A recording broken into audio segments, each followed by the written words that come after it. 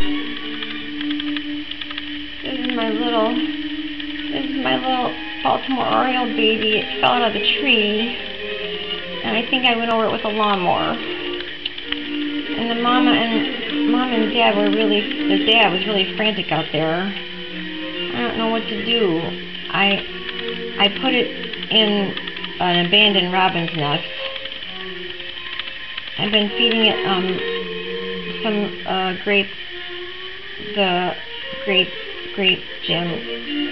jam juice that the Orioles eat. Oh, I don't think I can keep it alive on that. Oh dear. What should I do with you, baby? Should I put you back up in the tree somehow?